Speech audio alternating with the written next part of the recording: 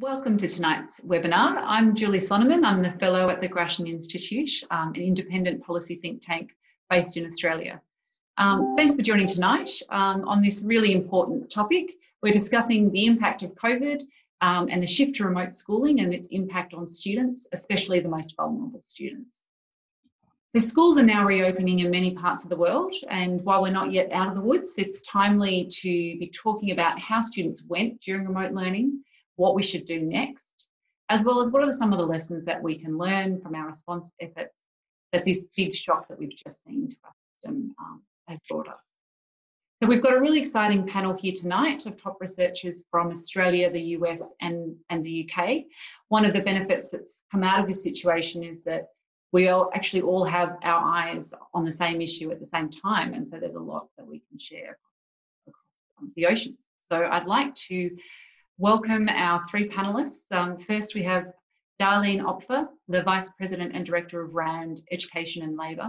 For those of you who don't know, RAND is a prestigious American non-for-profit global policy think tank that prides itself on fact-based analysis and has offices in over 50 countries around the world. We also have Tony McKay, the President and CEO of the National Centre on Education and the Economy based in Washington, DC, a not-for-profit organisation which looks at what we can learn from high-performing education systems around the world. And we also have Rob Coe, the Director of Research from the Education Endowment Foundation in the UK, an independent charity that was established to review the evidence on what works in schools and teachers. And I'm sure many of you out there will be familiar with the toolkit that the EEF promote and that Evidence for Learning in Australia also promote. So we have an outstanding panel tonight. Thanks all for making the time to join. The plan is to have a bit of a free-flowing discussion. We'll have panel discussion for the first 30 minutes and then we'll move to 20 minutes of Q&A. So there's a Q&A box. Please feel free to submit your questions as we go, and please let us know who you are when you do that so that we can give a bit of a shout out. I'm going to kick off the discussion now with a few words on our report that was released yesterday. And then we'll jump into a few questions with panellists. So really, I want to start with highlighting three things. The first thing that we found through our work at Grattan is that, look, despite the best efforts of schools and teachers during remote learning, it is likely that the equity gap between advantaged and disadvantaged students will have widened. When you look at the teacher surveys that are coming back in Australia, and when you also look at the literature on the impacts of school closures, it's more than likely that most students have learnt a bit less, but it's disadvantaged students who will have lost the most. And this includes students from low-income families, from rural and remote areas, Indigenous communities, especially students with special learning needs, and as well as students who have poor mental health, who may have found the period of social isolation to have exacerbated their existing issues. So we know that there is a gap. The second thing is that our estimates show that the gap has widened by about 7% over this period, which if you look at a period of sort of 2 months of remote schooling, that translates to about 1 month lost. So 1 month is a concern, but what you also need to do is to keep it in the broader context of the much bigger existing equity gap, which is roughly about 10 to 20 times greater than the gap that's opened up over COVID. So really, what we're seeing here is that the losses from COVID compound an existing equity problem that's pretty hard to ignore. And the third thing that I'd just like to say before we start is that we have identified a number of solutions in our report that we believe can be implemented quickly to help disadvantaged students catch up and potentially make some inroads into that existing poverty gap. So one of our big recommendations is that governments invest in small group tuition programs, which are shown to work and have large impacts within a short period of time. These things are expensive, but given that there is a lot of government money going out the door at the moment in terms of stimulating the economy, we believe that there can be some win-wins. And it's a really great opportunity actually to trial an initiative that often schools might find too expensive to do on their own. And if we can learn from this and see what might help to inform how to tackle the much bigger existing equity gap, then there's actually a lot that we can achieve.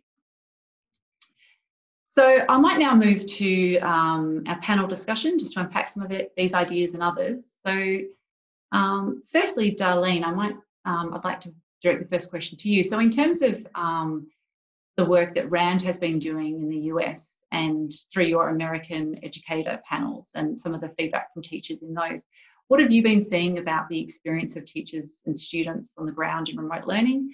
And have you seen many differences for students from low socioeconomic households? Sure. Thank you, Julie. So at RAND, we have standing longitudinal panels, as you suggested, and in April we were able to get surveys out to teachers and school principals to a nationally representative sample, and what we found is somewhat depressing and disturbing. Even teachers in upper income schools report that they're covering a very small percentage of the curricula. So when we ask teachers, are you covering the kinds of topics you normally would, only 12% of the total sample said that they were. There's a significant loss of topics being covered. Also, though, I think students who are low-income students are affected, as you mentioned, even greater. So one of the questions we asked is that during the time that schools were closed, were you in contact with all or most of your students? Teachers that serve low-income kids, only 9% of them had contact with all or most of their students during the closure, compared to 25% of other teachers, which is not great even for other teachers, but it's particularly disturbing for low-income students. Yeah, right. Okay. That's been fantastic that you've been able to get some of that data at such a large scale. Great. Rob, I might now shift to you to talk about what you found in terms of the rapid literature review that's been conducted to look at, from past events, what do we know about the likely learning losses that happen during school closures? Okay, yeah, thanks, Julie. As you said, Education Endowment Foundation is a charity based in England that's dedicated to eliminating the attainment gap between disadvantaged and other pupils. And it's an organization that's very much driven by evidence.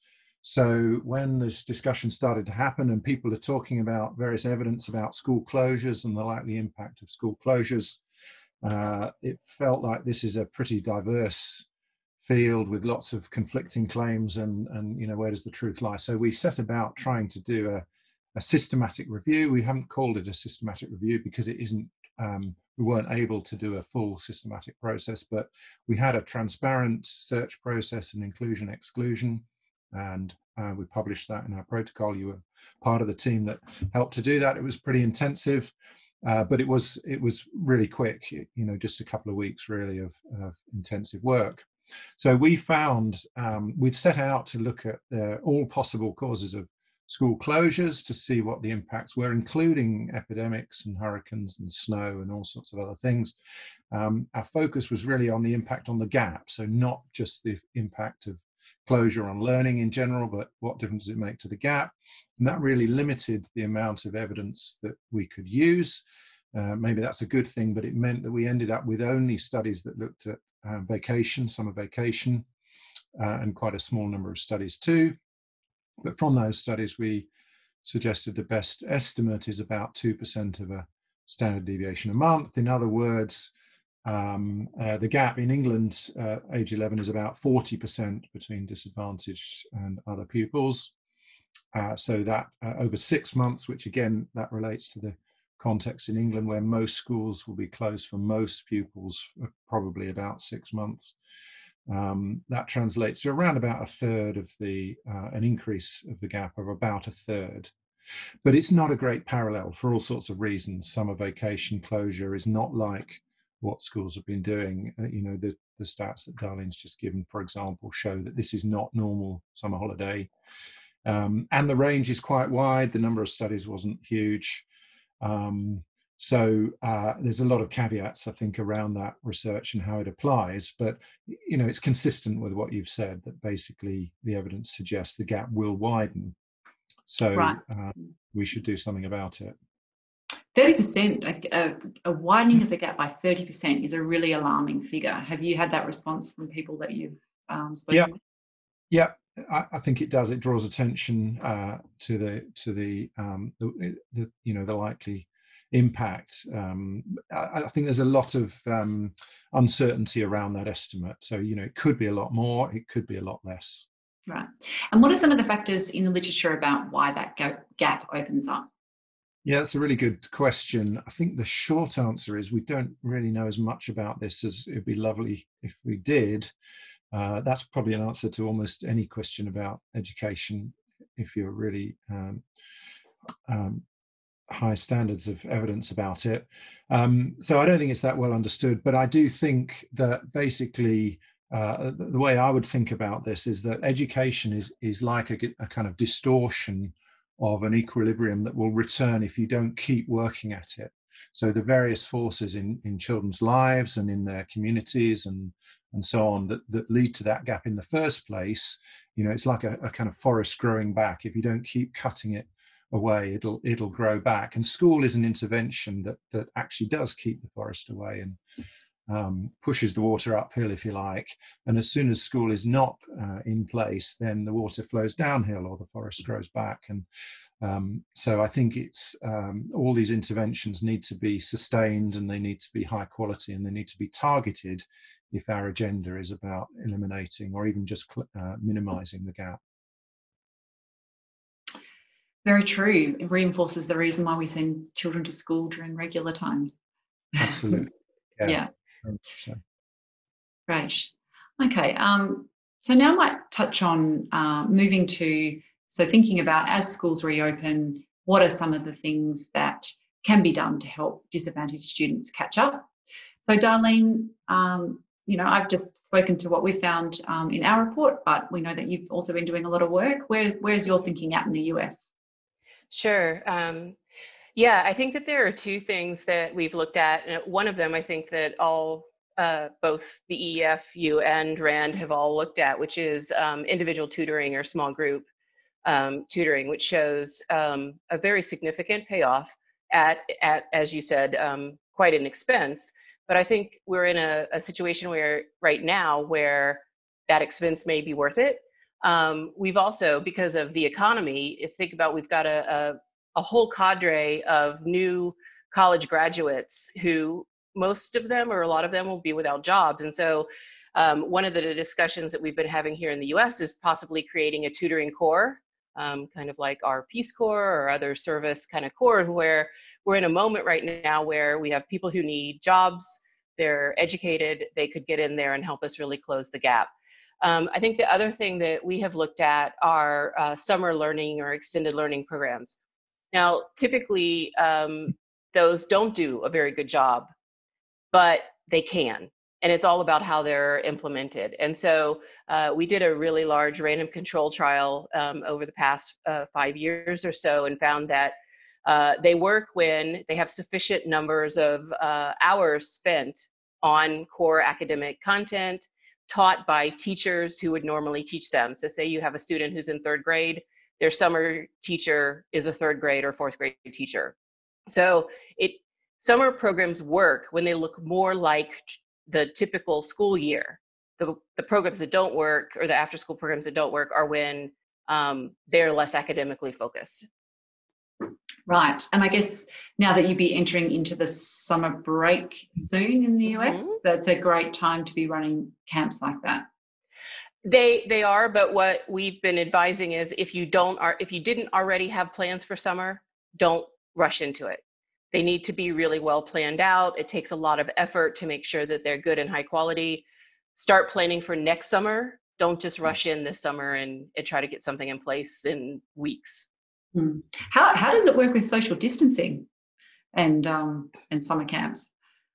It's an ongoing question actually right now. I think certainly limiting numbers. So as we're talking about for school reopening, that we might have to be going in shifts or odd and even days, something like that, to keep the numbers down.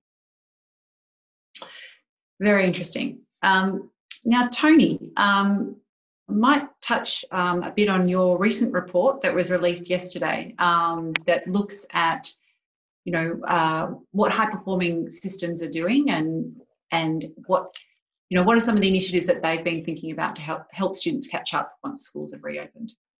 Yeah, well, I think they might have been listening to Darlene. So, I'll pick up on a couple of the same issues. The report is a report that scans the way in which the highest performing learning systems, as you say, approach distance learning, both at the point where they were exiting scheduled classrooms and school opening, and the way in which they've re-entered.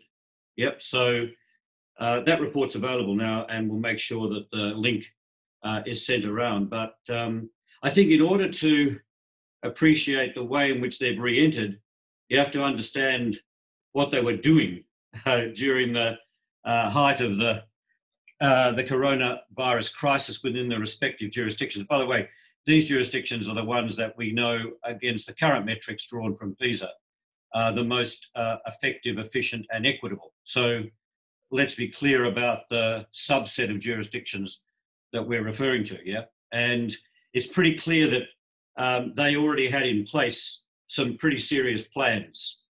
And if I think about Finland, Estonia, Singapore, Hong Kong, Ontario, China, have a look at the fact that they had already established platforms with resources, obviously against already clearly articulated national curriculum. So you're in a position where, in fact, it was possible for them to move into that space and pivot toward distance learning rapidly. It's clear also that they had invested in teacher training. So therefore, access to resources and familiarity with those tools is a feature of those places. Obviously, they needed to have tech available for students. And in the vast majority of cases, for the vast majority of the population, they did. And they also were pretty keen to look after priority groups that they believed would be more vulnerable or at risk. Yep. And by the way, they anticipated the need to be in contact with parents. Now, if all of those things are applying, your point of re-entry, right, is of a different order. And yet, here's the interesting thing, which I think matches some of the things that Darlene is saying and Rob's been picking up on. If you take Singapore, their re-entry for a couple of weeks between the semester breaks was pretty well focused upon assessment, right? Where are you up to? In other words, let's not just immediately re-enter here. Let's have a look to see what the situation has been in terms of your learning during this period of time. Like the summer break, most of it was spent on monitoring progress over the period. Estonia brought back smaller groups of people, often young people who had actually been more at risk, emphasis upon that group in order to make sure that they felt that they were prioritising those who had been in the most difficult circumstances or struggling. This is still relative, yeah? And if you take a place like Ontario, they've done exactly what Darlene's talked about. Namely, they have been planning for summer opportunities. Yeah. So, and if I add, even in the case of, say, Singapore, they've been thinking very carefully about how they keep schools open during the break, not only for young people to come in order to be certain that they are able to catch up if they've slipped back to some extent, but also to have facilities and infrastructure available for young people across sport, physical education, the arts. So I think that the reconnection in a number of the highest performing countries needs to be cast against the exit, what was happening during that period of time. And then, but it's still interesting to me that they have prioritised some of the things we've talked about, rather than just assuming that you can actually kickstart immediately. They've been very sensitive, including, I might say, 4 or 5 of them, including Hong Kong and other places, that have thought very seriously, and Singapore, about the nature of assessment, national assessment, and to what extent do they need to actually adjust that. So thoughtful. Really thoughtful. And I think it's fascinating, I think, as you say, even though they may have had what it sounds like some really high quality remote learning going on, they still invested a lot in assessment to see where everybody was at. So not taking anything for granted. Darlene, did you have a comment? Yeah, I did. It's interesting that Singapore focused so much on assessment. It's a debate right now here in the US. So there are some who think that, immediately everyone should do some kind of assessment, whether it's the one that they normally would have done in the spring that they didn't do, or other existing assessments. And I think the conversation is turning against those large-scale assessments, because Absolutely. they won't be fine-grained enough to help determine what should be taught. Yep. So the conversation is really shifting towards what kind of formative assessment or ongoing kinds of assessment can be put in place to drive learning, rather than just take sort of the temperature of how big is the problem. Yeah, and I should have made clear, Darlene, exactly your point, Julie, that it's much more of the formative diagnostic variety that we've been experiencing in these places. And in fact, their reaction to assessment has been, how do we actually reduce the burden of external assessments, right? When in fact, learning has been, to some extent, in these places, obviously interrupted, not as much as in other places. But I'm with Darlene entirely about the nature of the assessment approaches they've been taking. It's been in the service of learning, yeah. Can I make a comment there, Julie, as well? Yes, definitely, great. I mean, I think it's really interesting. We're having very much the same debates in England, and I disagree slightly. I think there is a place for the sort of high-level assessment, or can be in some cases.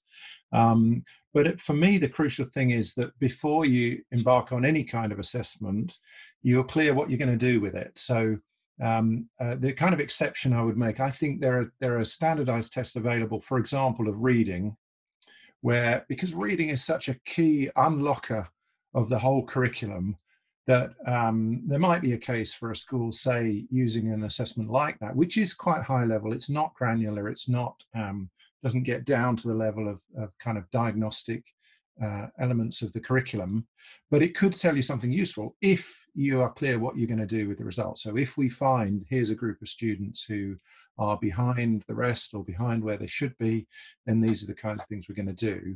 So it's about the purpose and matching it to an action that you've intended, rather than is it high level or is it granular. I think it's a really good point, Rob. And I think we've been having, that debate in Australia as well about NAPLAN was cancelled this year. And I think to some degree that relieved schools and teachers of what they saw was a burden, and to some degree is a burden. But I think there is a real downside there in terms of the system not necessarily having access to that information at scale about what's the variation and potentially what, which schools are, need more assistance than others.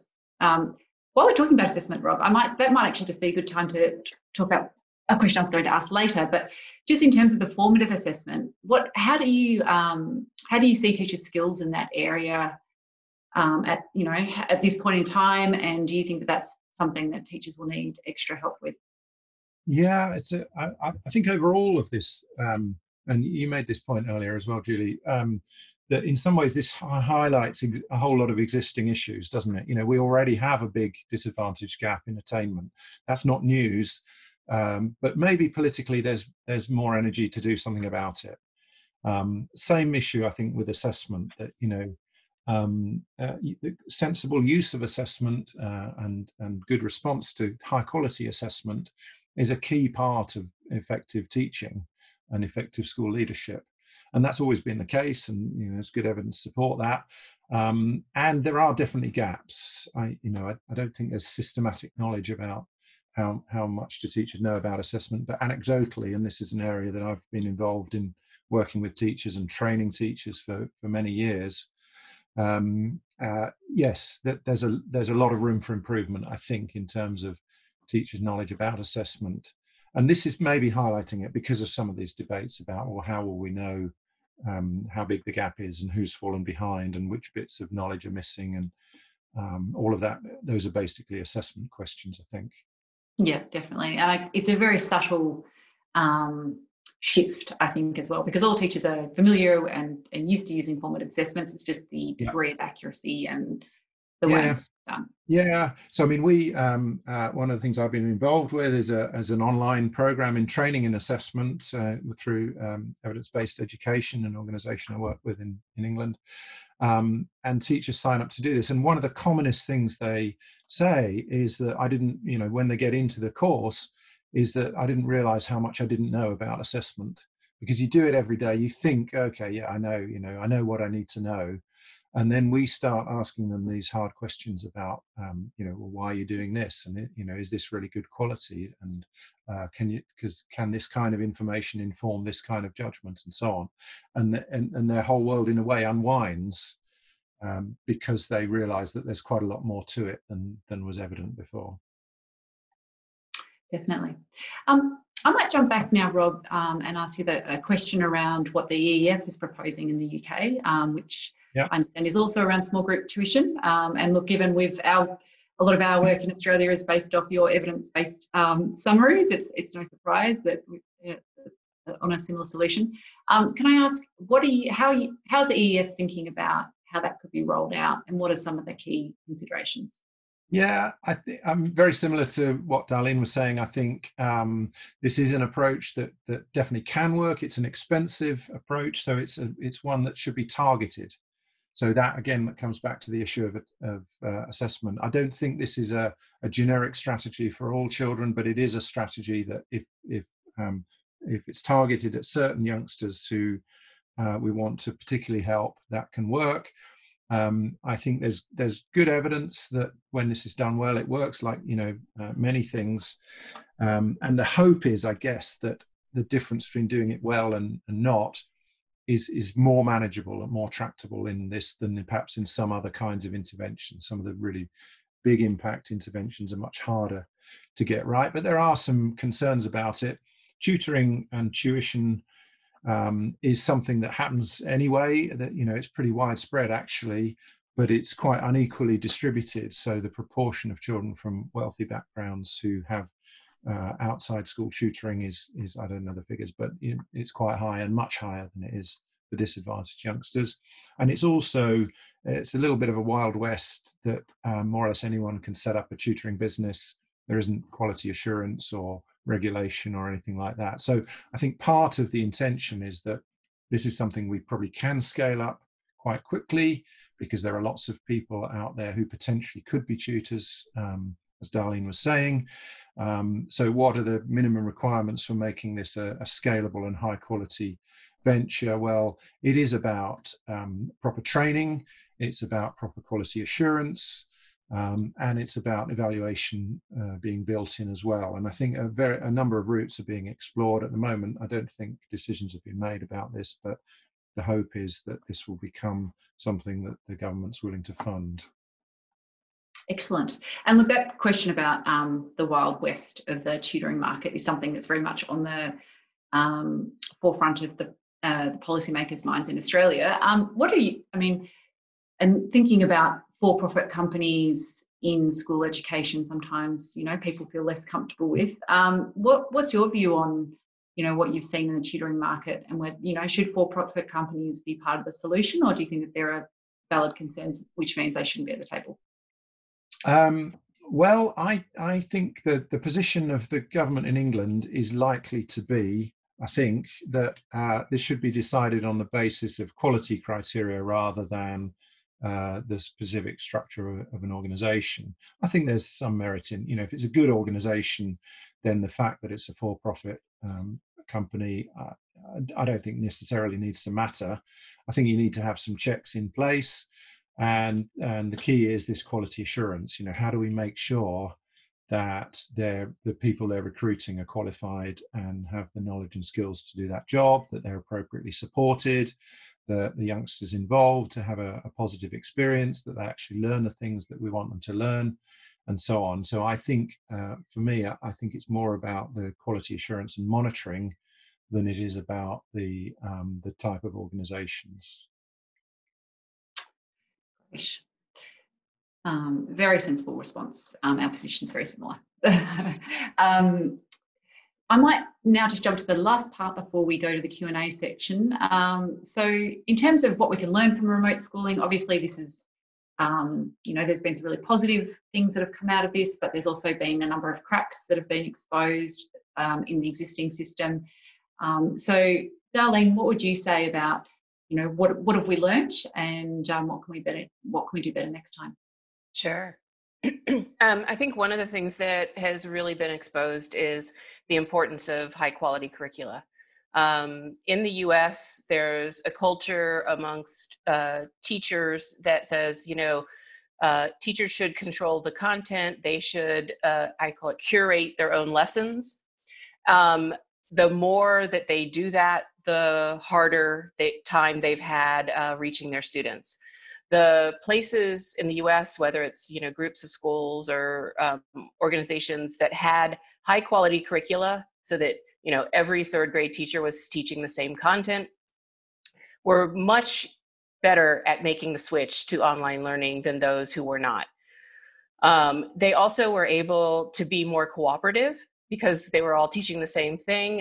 We've seen groups of schools where they had one third grade teacher who really excels at mathematics, design the mathematics unit that everybody else then implements. Or, you have the one teacher who's really, really good at literacy, sort of developing a set of lessons that everybody else implements. And so it's not a single teacher having to have the burden of coming up with lessons for every single subject that they should be teaching. So I think, this notion of having high quality curricula, and also not seeing the teaching profession as being this sort of isolated thing, but actually a collaborative profession that works together, is going to be really needed in this situation and going forward. Yeah, great points. And a lot apply to Australia as well. Tony, what are your thoughts? Well, again, if I'm coming from the highest performing, then effectively they've been doing what Darlene is recommending, or where we've seen more success. I mean, clearly the best prepared actually had their act together in terms of portals and platforms and resources, and we're talking about not a district level or even a state level that you might aim for in the US context, or certainly in Australia, but we're talking about national. Now, if we're talking about national, then in fact in the Australian context we do have that, but we might want to explore that later about to what extent that was leveraged. But I take the point entirely about a curriculum framework.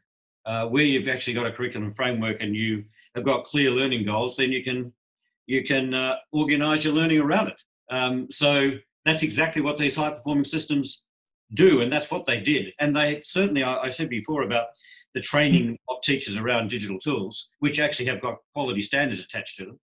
So they're in a strong position. By the way, they also have a fair bit of public confidence. A number of these jurisdictions have been working in ways where the connection to the public and parents is one that's already been established. And so the move to more digital online wasn't a surprise to parents, where in fact you'd already been doing a lot of that work in a more blended and hybrid way. And particularly where you've got an entire society that's actually comfortable with an e-environment like in Estonia, then this is hardly something that is going to cause them concern. It's how they live their lives. I do think the difference, going back to the point that we had before around using tutors and where you get the expertise from, just to be clear about a couple of these places, they are really strong on peer-to-peer, which is Darlene's point about collaboration, and they're very strong on expertise and specialists. So you could rattle through tutor teachers in Finland, ed technologists in Estonia, teacher TV presenters in China, right? Immediately on the national platform, the best of the teachers presenting classes that simply are then shared, right? And if you take, say, I don't know, South Korea, advice hotline, Yep, anybody can get in there with advice from those people who really know about pedagogies in an online environment. The point I'd make is that even given all of that, the big lesson I think we should learn from the high-performing systems is that they are thinking about post-COVID-19, and they are thinking about not disruption but reimagining. And this has been an accelerant on multiple fronts. So we are seeing in all of these jurisdictions what kind of pedagogy really is most powerful in online environments. Can we rethink the curriculum and assessment priorities that we have? For goodness sake, we've been talking about, general capabilities in this country and competencies for years. It's been rhetoric in many places. Some of these places are stronger and they're saying we need to do better. They are saying we need to recognise learning out of school. Surprise, surprise, when it actually comes to recognition, particularly as you go through the years of schooling and you think about new forms of credentialing. And they're actually saying, listen, we've always argued about the importance of social and emotional learning. Well, let's be clear about the importance of that for cognitive development as well. And what about a bit of a focus on self-regulation? That really does help learners in the environments that we're talking about, increasingly hybrid and blended. So I think there's strengths already in the current system that are being displayed in these jurisdictions. But I think what we should be taking notice of is the way in which they're thinking about the future of learning that can take some serious acceleration out of a disruption into a reimagining, to use the kind of language that people have been using. Yeah, really interesting, and that's a nice upbeat angle, Tony. And I think it's going to be fascinating to see the more we learn about what has come out of this period. I think will be really interesting once it's been reviewed. And look, that actually ties in really nicely with Rob. Did you have any other comments to add on that point there before we jump to the Q&A? Just very quickly, I mean, definitely echo the comments about curriculum. I think it's really important. Remote learning is still learning. And so the same principles that apply in learning about the quality of the interactions between teachers and learners, the quality of the instruction, but also the feedback and the motivation, everything. And so I think it's really important that we don't think, this is a completely different kind of activity. It's the same kind of activity, it's just in a very different context and obviously more difficult, but the same principles about what's effective in pedagogy, I think, still apply. Yeah, right. Yeah. No, very true.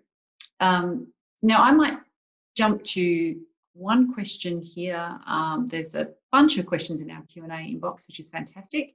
Let me just see. So we've got one here from Mary Clark in Melbourne, Victoria. So, what have been the positives for vulnerable students? Has the crisis raised awareness and momentum to addressing inequities? Have steps been taken? It's just jumped. Particularly to bridge the digital divide, and what pedagogies have we seen that might help disadvantaged students with some of the digital pedagogies in particular? So Tony, you talked a little bit about some of the digital pedagogies and what we're learning there. Does anyone have any comments on anything around digital pedagogies for disadvantaged students in particular? I mean, the big issue is access. I think that for many youngsters, just having access to online learning is very problematic. And so that's a problem that I'm not sure what the solutions are. It's not just about hardware. There's a whole range of different issues there that seem quite hard to solve. I'm not sure that I've seen good solutions to that. I want to go to Darlene's point, though, I think, around the curriculum. Unless we've got a strong curriculum framework which allows teachers to move into that space using digital tools and young people to use digital tools that avoid the superficial learning that I think we have seen in many cases. Unless we can actually ensure that we've got those curriculum frameworks in place and we've got learners and teachers working together. And teachers, by the way, who have got, I take Rob's point entirely, got pedagogical content knowledge that applies both in terms of face-to-face and online, right, and have got deep pedagogical knowledge and content knowledge separately, then we are going to be exposed. I think the point that, is it Mary that asked that question? Yes. The question, the issue for me is we just had a big summit, an annual summit with ministers of education and teacher union leaders, the International Summit on the Teaching Profession that is now in its 10th year. 20 of these leading of OECD countries, right, and the highest performing of those. And all of them were arguing the case that they had 15 to 20% of young people that they targeted as being at risk, vulnerable, disadvantaged. In Australia, we know exactly the same statistic that they were quoting. It's more like 30 to 40%, which is exactly the point that people have been raising. This has made visible the extent of inequity that we have in all systems, including high-performing systems. So that is absolutely, I think, the issue that's emerged out of this crisis, that a lot of that was either hidden or we hadn't been prepared to seriously confront it. Now I get the strong sense is that jurisdictions are serious about confronting it. I agree. I completely agree, Tony. And I think you've now got a situation where I think in the general community, because parents have also gotten that insight into education up front, just there's a really good degree of compassion right now to act on this issue. Yep. So it's a great time for governments to be active. Yep.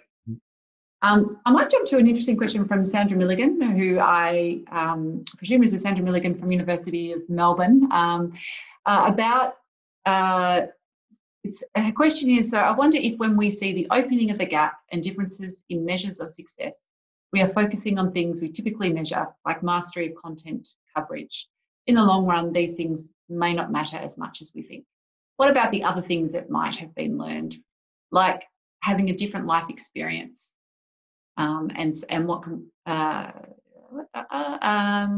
learning how to learn by themselves, which I think goes to one of the something that's been discussed a lot about the non-cognitive skills and the broader life skills that you can learn from being at home. And I completely agree that I'll throw my 2 cents here and then open it up. That I think there is so much in this basket that we need to know much more about and how to measure much more effectively.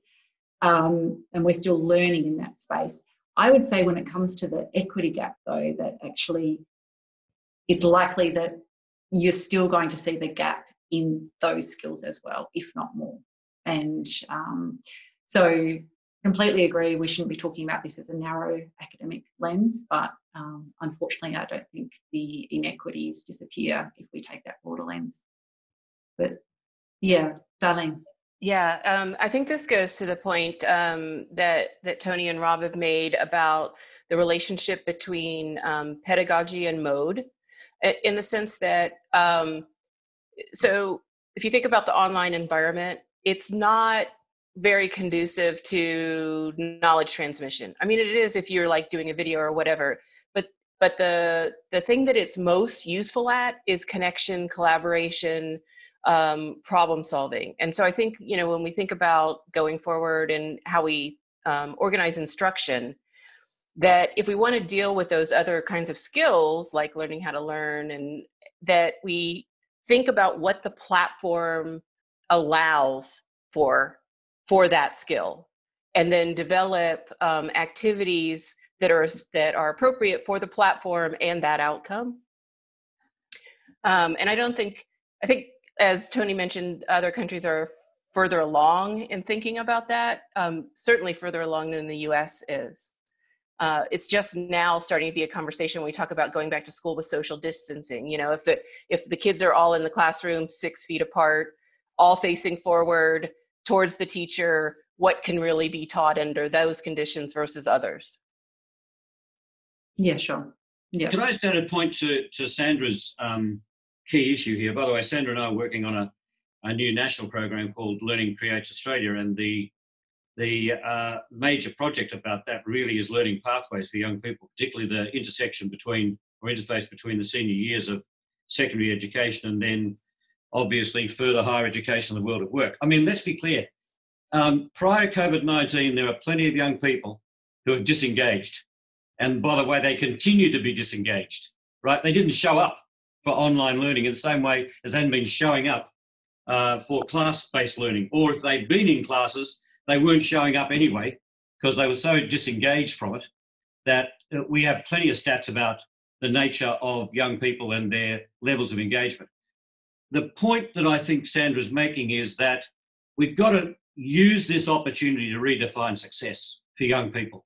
And surely it is time, again, as Sandra would be arguing, that we're thinking very differently about assessment, around credentials and around metrics around what surely needs to be thought about again in terms of what is success in learning and in young people's lives. So I have to say, again, Julie, I'm delighted that the crisis has brought this into sharp relief. It's not as if we didn't have plenty of indicators of it before, but it's been brought into sharp relief.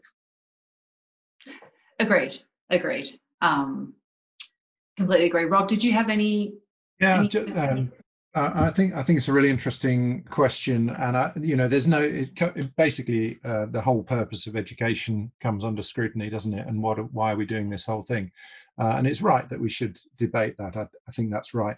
I think it's also important to keep a distinction between the things we value and the roads to achieve those things.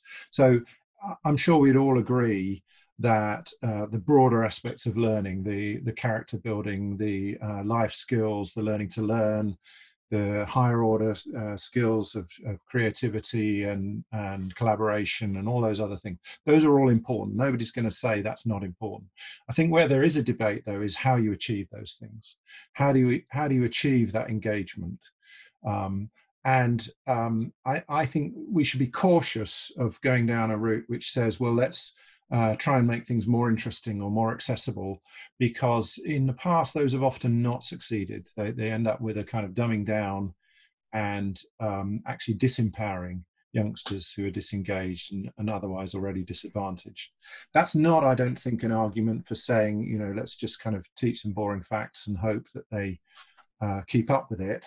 But I think it's a balanced approach in my mind. But I think the route to engagement is through a high quality curriculum, actually. And a high quality curriculum for everyone is ultimately the most empowering thing. So we if we believe that this is what we want for my children, let's say, then that should be on offer to all children. It's not, I don't think the systems where you say, well, this group are going to learn this and this group are going to learn that. That kind of segregation tends to end badly, I think, is what we learn. Yeah, look, these are difficult. These are really big questions here. And Australia's just got a major review underway about senior secondary school pathways and the assessments that we're using in Year 12. So all these topics are really, really front of mind at the moment. Look, I agree partly with Rob around, I've been struck by the need for much more evidence and clarity in that space still, which I think is a argument to say we need to be investing much more in learning about how to get there. I think so. One point I think is really important is that if we think these things matter, we should find ways of capturing them. We should try to measure what matters rather than emphasize what we can easily measure. And I think there is a case to be made for saying, well, that has become a bit distorted. But I don't think I would go as far as say that mastery of content doesn't matter. I think it does matter. I think it matters a lot. Yeah. But it's not the only thing that matters. And if there are other things, we should try and find ways of capturing them too. And Julie, by the way, as we do this work, it might be quite a bright idea that we actually talk to young people. They do have a thought or two about the way in which they think learning might become more powerful, more relevant, more meaningful, right? And might actually be learning that matches their own aspirations for a life of learning. So we give a lot of lip service to things like social and emotional learning, and we talk about learners being at the centre. This might be the moment in which we say, let's get serious about this. Yeah. Very true. And talking to students is a crazy idea, Tony. Yeah. I mean, seriously. I might just read out a question here from Lawrence Sayer, the Director of Digital Learning from Haileybury. I think, yeah, Tony, do these high-performing systems focus strongly on general capabilities? Do they? Yeah, I mean, if you actually have a look at the curriculum in Singapore, if you have a look at the new curriculum in Finland, if you have a look at the curriculum that's obviously been part of the first and second round of major reforms in Hong Kong, if you have a good look at what's going on in Ontario and in British Columbia, all of those places have been serious about what we would call general capabilities in the context of Australia. So the question is, to what extent has the seriousness translated into a curriculum framework with adequate time, right, and ways of being able to attack those competencies embedded in disciplines and in cross-discipline work? And to what extent are we serious about the assessment of that? And what assessments are we using? To what extent are we going to continue to have debates about the validity and reliability of this? How do we capture it in forms of recognition of learning? I mean, they are struggling with all of those conversations, but they're struggling with it. If you take Australia, there we were 10 years ago talking about this as part of the Australian curriculum, right? We do have general capabilities, and we've just been announcing that we're going to do a review over this period of 21 into 22, and we're serious about, obviously, decluttering the curriculum, getting greater alignment, better coherence, and making sure that we are serious about the general capabilities and pedagogies that will support them. Now, we didn't then go on and say, at least I didn't see it in the ministerial statement, that we're going to be serious about the assessment of these things as well. But that's got to be part of the conversation in this country. I could add a bunch of other countries that I think have been making great progress in this area, including, by the way, places like Poland, places like New Zealand. You could go on. There's a lot of activity taking place. We were one of the first countries to get into this game, right? In terms of a national curriculum, really privileging this work and thinking seriously about it, and actually getting into the territory of thinking about not just the descriptions of them, but the conceptualization of that work, and then thinking about learning continua. So I'm really pleased to see that in the review here, we are going to make a serious effort to commit and invest our time and energy and effort into it. But it's going to have to be curriculum, pedagogy, and assessment. All together. Yeah. Yep. The golden triangle. Yeah. It has to be coherent. Like Yep. everything has to align. And I think that's one of the things that really separates those high performing systems. They're aligned and they're very clear about their outcomes. Those two things together. Yep. For sure. I might read out here one comment that sort of struck me, which I think is something that perhaps quite a few people might be asking, and I've now just lost track of it. It was from Susan Cridge, and the crux of the question was, what about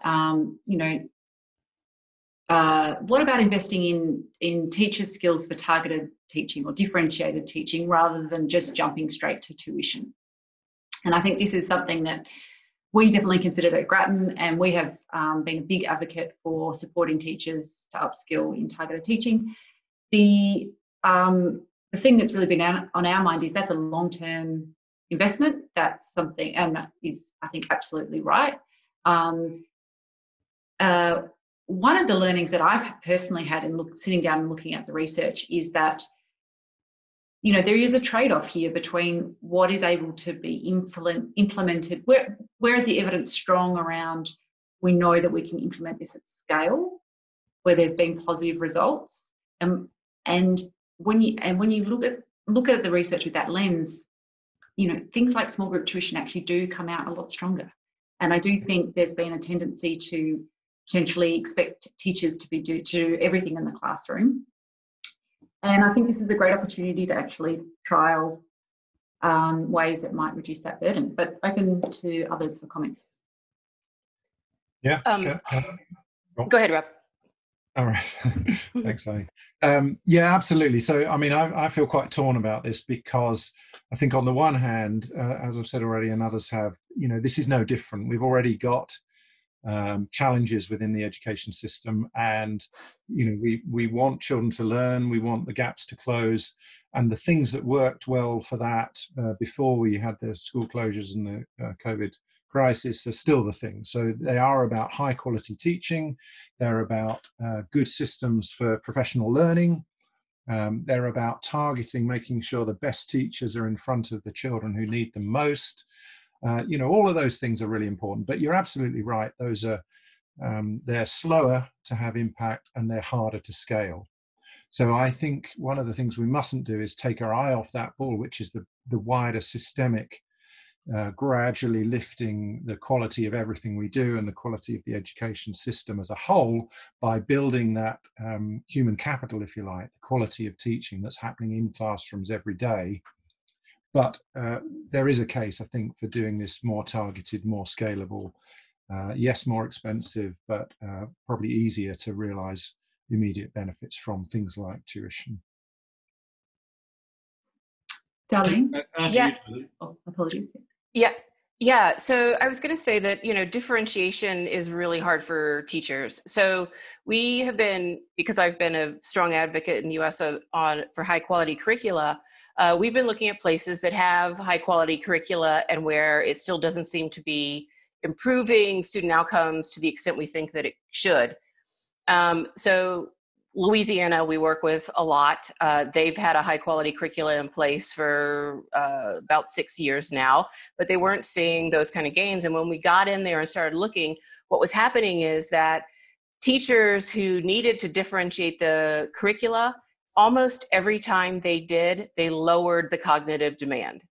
So they just weren't good at being able to figure out how to get across the same information or the same skill without sort of dumbing it down. And so I think it sort of goes to the point where that Rob and you were trying to make, that, maybe we shouldn't ask every teacher to be able to do that. Maybe we should have the sort of teachers who do that well, give the targeted kind of intervention, and then, not require that of every single teacher, because it's a very heavy lift to be able to do that. I just add a couple of points here, Julie, because I think Sucridge actually knows this stuff well because of the networks of schools that she is leading, and she knows deeply the power of professional collaboration and team-based approaches. So on the one hand, here we are, fascinating moment in time where you can have one-to-many online in the way that we've described some of these high-performing systems using that. And yet we know what the effect sizes are when you get one-on-one and one to small groups, and the power of tutoring. And surely we must be coming to a point where we understand that the future of the profession cannot continue to be based upon the way in which we currently allocate teachers to classes. I mean, this has got to be another moment where we say we've been arguing about a more differentiated teaching profession. We've been arguing about the importance of allied professionals. We've been preaching the gospel, not just of having deep knowledge and obviously autonomy, professional autonomy, but about deep professional collaborative work, team-based. Surely we must be getting into the territory where we understand the only way in which you can meet the needs of all young people that are so much differentiated is to actually have teams. I mean, we do it in other sectors. Now, I know that's got big implications for funding, but Sue and others know that this can be done, and networks of schools are investing in precisely those approaches. So I hope that this crisis will actually help us not only to think about the curriculum and the pedagogy and the assessment, it actually helps us to think about the future of the teaching profession. Just to get a little bit passionate. Yeah, that's fantastic, Tony. Very articulately put. Rob, did you have a comment there? I could see you. Well, yeah, differentiation. I mean, we've touched on a few issues during this, but we could easily have spent a whole week of webinar on any one of those. So assessment, I think, is one. Differentiation is definitely another.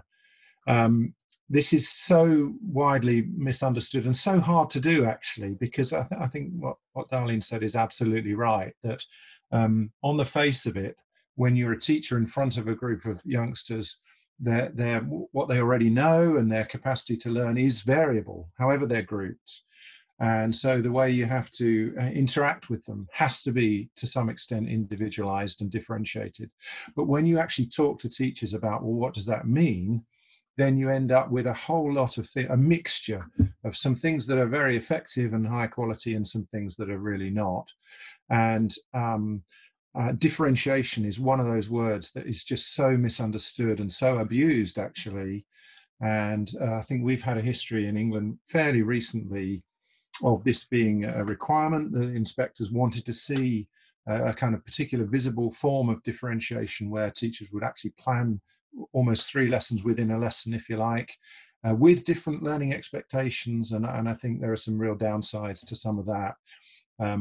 I would say, in summary, I think to get this working really well, you've got to somehow persuade people to believe things that are just impossible. You know, the idea that every child can succeed.